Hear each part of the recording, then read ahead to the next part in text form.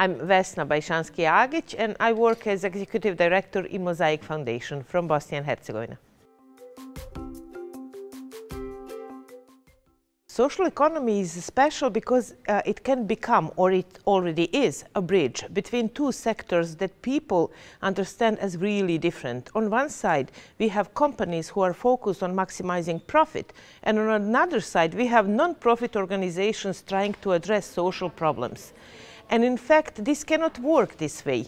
Now we are aware that problems we are facing with are so complex that unless we don't join forces and try to look for economically sustainable solutions for social problems, in fact our problems will be deeper and deeper. So social economy is special because this is the right answer to addressing social problems.